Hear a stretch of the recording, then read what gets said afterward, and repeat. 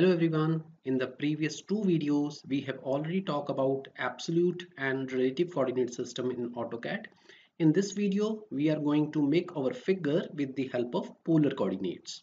Before making this figure, I suggest all of you please go through the understanding of polar coordinates video, which I already explained that how to use polar coordinates and how to write your program or syntax in polar coordinate system. And the syntax of the polar coordinates is you have to write at the rate, then length of the line, then less than sign, then angle of the line with respect to the origin.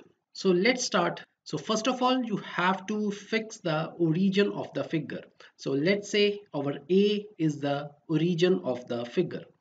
So you have to select line, and in the command line bar it will specify for the first point, and first point is always the origin. So 0, 0, enter. So after giving origin, your line is going to be made. Then you are going to make a AB line, and syntax in the polar coordinates at the rate, then length of the line, in this case it is 200, then less than sign from the keyboard. And what is the angle of this line? So as per Cartesian system, the angle of this line is 0. So write down 0 and enter. So your line has been made.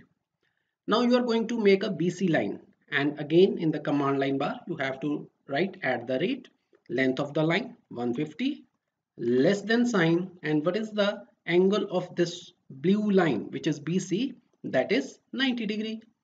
So just write down 90, your line has been made. For CD, again at the rate in the command line bar, then length of the line is 80, then less than sign, angle of this line is 180.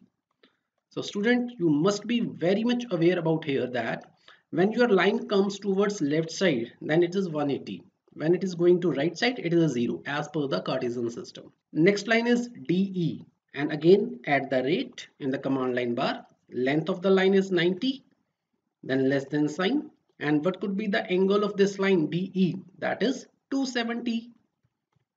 Okay, so your line has been made in the simple way. Then EF, then again at the rate. So here you have to calculate the length of FE, and the length of FE is AB minus CD, means 200 minus 80, that is 120. So 120 less than sign, and what could be the angle? It goes left side, so 180. That's it, your line has been made. Now you are coming back to your origin. You can also write here 0, 0. You come back to point A. But if you want to make this line with the help of polar coordinate system, then again at the rate. And what is the length of this line? AF, that is BC minus DE. Okay, so 150 minus 90, that is 60. So length of the line is 60, and what could be the angle? Again it is 270. So that's it. So your figure has been made with the help of polar coordinate system. Now just press escape to come out of any command. Now you can verify your figure with the help of dimension command. I will just taking the dimensions. This is 150. Again take a dimension, and this is 80, and this is a 200. So in this way you can make your any figure with the help of polar coordinate systems. So if you have any query related to this polar coordinate system, you can comment in the comment section. Thanks for watching this video.